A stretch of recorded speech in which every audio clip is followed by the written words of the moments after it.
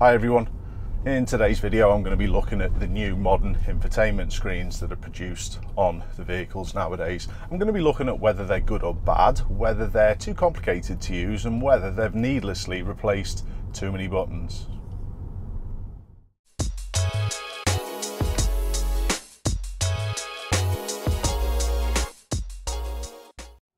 The latest in-car touchscreens benefit from modern computing power, and that means screen lag is almost a thing of the past. Some manufacturers' systems still do require improvement to catch up to the best, but for me this is the most important point. It's only Tesla, which is a tech company that produces cars, but the rest of the screens are made by car companies that try and produce tech. I've had a fair bit of experience with different systems over the last few years. My old BMW had 3 different ways that you could make any selection.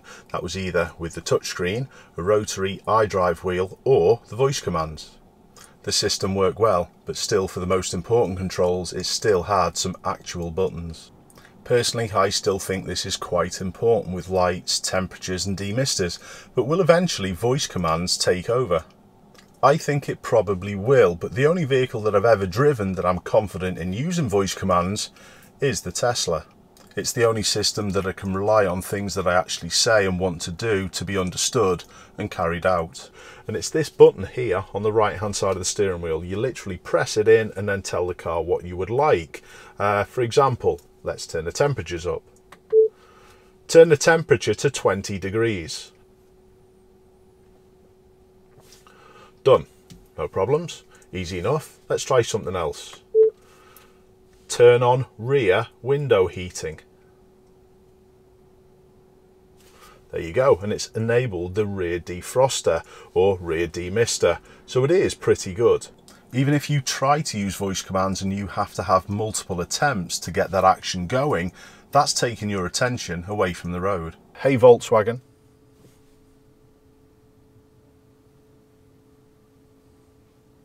Hey Volkswagen. What would you like to do? Even in my Golf, when I press the voice command button, I find myself looking at the screen to find out when I can ask that question. And that's wrong. The system in my Golf is actually one of the worst systems I've used in a while, but it doesn't really affect me too much. For me, most of the things that people complain about with these infotainment screens, you shouldn't really be using on the move anyway. You should be selecting your destination on your sat-nav before your journey starts. You shouldn't be selecting a playlist from your streaming service on the move. And don't even get me started on sending messages. So what controls should you be able to operate easily? Personally, I don't think there's actually that many things that are essential to driving. Let's think about this for a little second. How many things on the trip computer do you actually need to complete your drive? Do you really need to adjust your suspension settings while you're on the move? And do you really need to slightly adjust the temperature settings before you reach that next set of red lights? Even if you're on a motorway or a faster moving road, never try and adjust any of the settings where risk is high or it's busy surrounding you. There are a few controls that you do need to operate quickly and easily when you're driving. So let's have a look at these controls and how quickly they can be accomplished in both my cars. So let's have a look and see how easy things are operated in the Tesla. Now we're going to work off lights first of all. We press one button and then we've got all the lights here on the top. They're currently set to automatic, so that's not a problem, but if I have to change them to dipped headlights, again it's 2 presses there, and we're done. Demisters work in a similar way. It's a different section of the screen. You press the temperature and then we've got the demisters front and back in this area. Wipers on the Tesla, you can operate just by pressing this button. If you wish to wash the windscreen, you press and hold. Not a big deal, that's okay, and the automatic generally do a reasonable job. But if you do need to change them and change the settings, say for example if you're coming up to a fast lorry on a motorway with loads of spray kicking out, we've got to press the button and then we've got to change the wipers in this middle section. And even there you may have heard my little pause in my voice. I was working out where it was, so it's not as instinctive as it should be. Wipers should be on a stalk, one side or the other. Hazard lights are also easy. They're up here on this car. just get used to where they are in your vehicle, and that is an actual button as well. Volume control is something that I think should be able to be operated quickly and easily. It's quite important, say if you were coming up to a humpback bridge, you needed to turn your radio down just in case there was a beep that you need to listen out for. And luckily in this Tesla we've got one on the steering wheel. It's this button here. So let's start off with the demisters in the Golf. Now they're on a panel here to this right hand side. We can see that there's lights and demisters on this little panel. There's grooves in the panel, or little ridges, that really give you an idea of where the buttons are, but it's still going to be a visual sort of like workout to see where and to find out how to press that button. So we can see the rear one. I press it. There's no haptic feedback. I don't know it's pressed, but there was a little click. You may have heard that. Hopefully you've heard that, to say that it has been activated, and the same when it's turned off. So while we're down dealing with this panel on the right side, we may as well look at the lights in this Golf, and it's the mode button in the top section of this panel that we've got to press to operate the lights. The issue with this, I think, it doesn't allow you to select any lights that you wish instantaneously. You've got to cycle through. So it's on mode at the moment, or it's on auto at the moment. So I press the mode button, it goes to dipped headlights. I get a notification on the dashboard. But if I press it again, it goes to side lights or parking lights, and then I press it again, it goes to off, and then I press it again to go back to auto. I cannot just flip a switch and know it's on it. You've got to cycle through all the time, which I don't think is a brilliant design.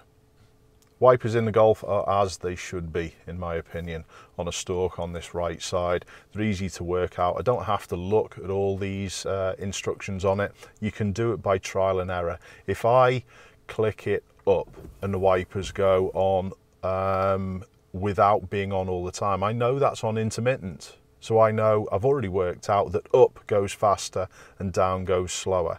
So that's how they should be, unlike the Tesla buttons on the infotainment screen. The ability to operate some of these controls may even be asked of you on your driving test. So to be able to do this safely is paramount. Quite simply, when you need to do something, you should identify where that particular control is if you're not familiar with it, and then look at the traffic conditions surrounding you to find the best time to operate. If you're searching for this control on a large, complicated infotainment screen, or in fact if it's an unresponsive one and it takes multiple presses for you to find out whether it's worked, this is all again taking your attention away from the road. I'm still a big advocate of having actual buttons to control most of these important elements. You can see where it is, you can put your finger on that button, and you can actually feel whether it's being pressed. Some of the new systems, including that on my Golf, have buttons with haptic feedback. In other words, when you press them, you can feel whether they've been pressed. But for me, because there's no distinct edges, they're still confusing. I would like to add that the temperature and volume buttons on my Golf are a lot easier to operate than some of the press have made out. You put your finger on them, feel where the section is, because it's got a couple of ridges on either side, and you can literally slide your finger to the right or to the left to increase the temperature or the volume, but you've still got to look at the screen to see what it's set to.